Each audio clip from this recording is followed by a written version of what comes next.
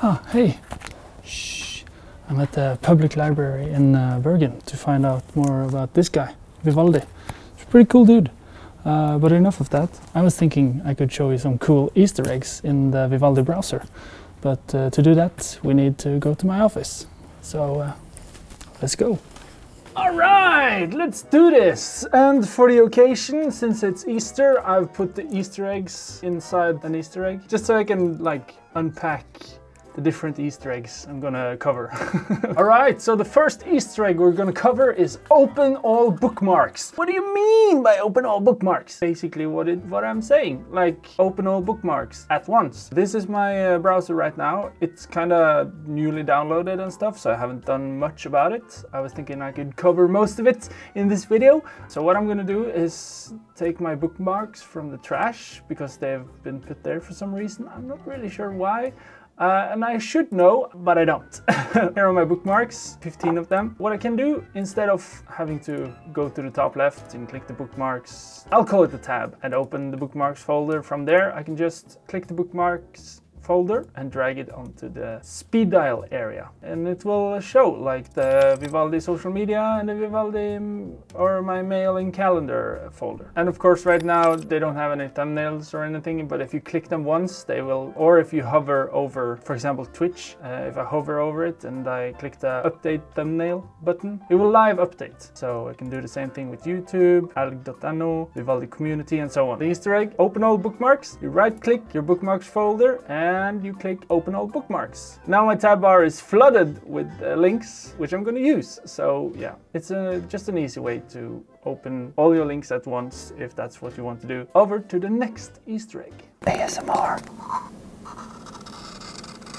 Okay, so the next one is countdown sounds. The Vivaldi Browser has a lot of cool features, but one of them is its own clock. What I mean by that is down in the right corner you can find the clock. If you don't use the Windows bar, for example, or I don't know how Mac works, if you can't see the clock, you can at least see the clock inside the Vivaldi Browser. And of course you can customize that clock through the roof however you want to. So one thing you can do with the clock is to set a countdown. That's what we're going to cover now anyways. So when you set a countdown, you want to get notified, right? So what you can do is you can right click the clock, go into notification sounds and choose between 4 different settings. It's none, it's the ding sound, the rooster sound and the ta-da sound. But right now I'm going to choose the rooster sound. And then I left click the clock, choose countdown.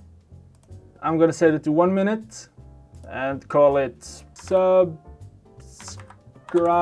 to this channel, and I hit start and we'll see how the rooster sound, or I guess we will hear what the rooster sound sounds like in roughly a minute. In the meantime, we'll cover the next Easter egg. Search engines. So as you can see on my start page, it says search Bing. So that's my primary search engine right now. But I can easily change that. If I click the Bing icon, I get several options like Yahoo, DuckDuckGo, and so on. So I'm gonna stick to Bing right now, and I'm gonna search for Antonio Vivaldi. If I want to use, for example, Yahoo, I can go straight to the search bar, Y and space, and then search for Antonio Vivaldi. Let's just stick to the same thing. And then I'm using Yahoo search engine. If I want to use Wikipedia, I can just press W space and do the same thing. Antonio Vivaldi on Wikipedia, straight to Wikipedia. And I managed to write his name wrong, but you get what I mean, right? So I really like this feature because it makes things more efficient and just, yeah, it floats better, I guess, if that's a saying. At least that's a saying in Norway. It's more efficient, basically. And there we have it, the rooster sound. That was pretty cool. All right, on to the next Easter egg. Break mode. So there's so much going on online these days, and it's hard to take a break from it because you're always online. But I think it's important to take a break whether you like it or not, whether your colleagues like it or not, whether your whoever likes it or not. So what's really nice, at least in the browser, you can just press break mode like this. And when you're ready, you can just press play. Just like in a video game.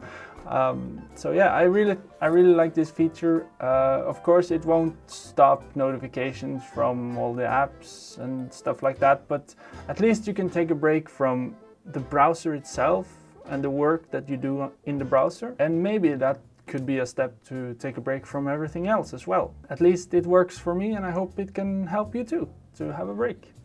Alright, so the last Easter egg.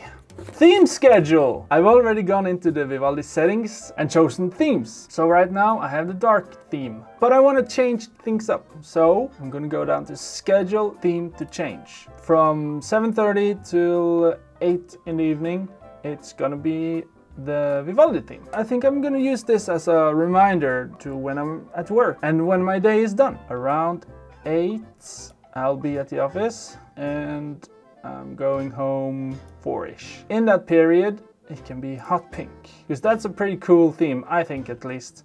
And when I'm off work, I'll have the Vivaldi theme, because it will be such a difference in the color, so it will kind of give me a reminder that, hey, you're done for the day. So yeah. So Vivaldi theme when I'm not at work, and hot pink when I'm at work, because I like hot pink. Alright, so that was my 5 Easter eggs for the Vivaldi browser. There is a ton more Easter eggs and cool options in the browser, which I have probably said like 20 times already in this video. But yeah, you just feel free to explore the browser, and I haven't been through like 20% even.